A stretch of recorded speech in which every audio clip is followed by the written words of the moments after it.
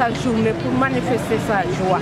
Donc c'est une grande joie pour nous, les femmes aujourd'hui, de reconnaître notre dignité de femme, d'être digne d'être femme et de voir tout ce qu'avec tout ça, cette journée, le peuple voit tout ce que la femme fait dans le monde.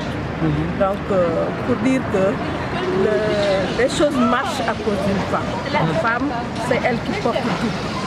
C'est elle qui porte tout, c'est la femme qui fait tout dans la vie, le foyer, tout. Donc vraiment, nous sommes contents que cette journée soit dédiée à la femme, pour qu'aujourd'hui, chacune sache la valeur de la femme.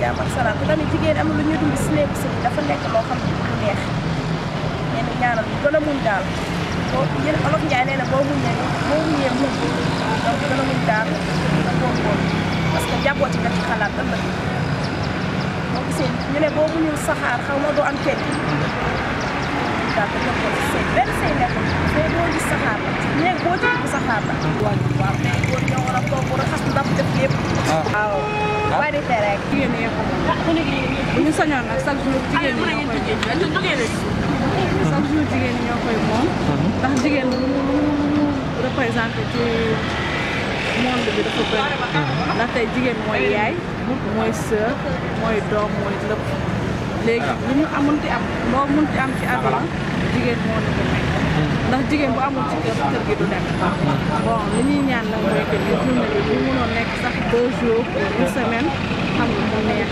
ñu mun ko jigéen ñu am respect jigéen bi yàlla respect bu mu jox kii jigéen xale jigéen yi suñu doom yi ñu def kii respect boobu topp respect boobu gërëm di yokk seen taxawaay suñu taxawaay ñu taxaw si réew te di ñaanaat yàlla yal nañu yàlla may ndam taw ci kanam képp ku nekk jigéen daal da nga mën a sa bopp te say ngir sa doom.